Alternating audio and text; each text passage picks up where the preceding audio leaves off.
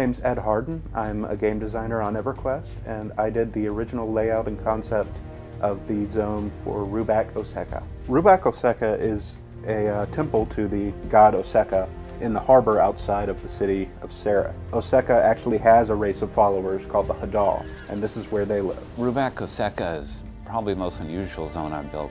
Points of interest in there would be the temple in the center, the giant starfish on the ceiling. You start at the top of this spiraled shell inside. As you progress down through the spiral towards the bottom, you'll see more Hadal. As you progress further down, the difficulty of the NPCs will increase. At the base is a gigantic pearl at the waterline. That's basically the center, the focus of the tower. Players will have a good time playing in this thing since it's something they've never experienced before. I can't think of any other game that has a conch sail for a level to travel in. Rubak is, I think, probably one of the most unique dungeon zones we have done. And it really does look like nothing else in our game.